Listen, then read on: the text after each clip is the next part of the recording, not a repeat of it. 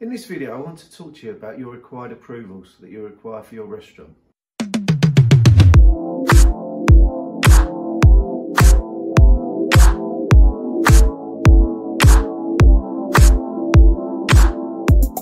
When fitting out a restaurant, you'll need to obtain various approvals for the works.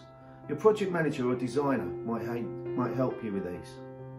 Any physical changes to the exterior of the building requires planning approval through the local planning authority. This process can take between 8 to 12 weeks duration to receive on average. Planning is potentially also required for a change of use, although planning laws have been simplified recently in the UK with a broader use class. But please check with your specialist or solicitor. You should consider advertising consent, which relates primarily to your signage for your restaurant. This will need permission in a similar manner to your general planning approval. Your pavement licence might be required if you're looking for outdoor tables and chairs. This is usually renewed on an annual basis and will be with your local council.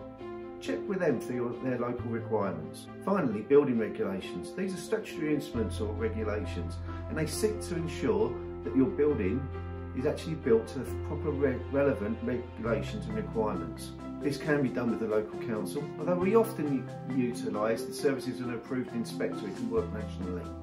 Other points of note that you should make when you're actually opening up your restaurant is consider possibly what impact the deeds of your property might have.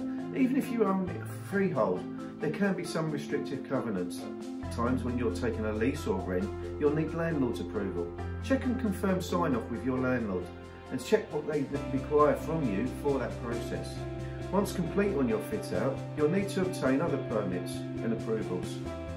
Some of these might include a food hygiene certificate, which is a legal requirement for any restaurants with EHO visits, restaurant insurance, public liability insurance, food premises approval, which is done by the local council inspection and approval, licensing for alcohol, and finally pest control.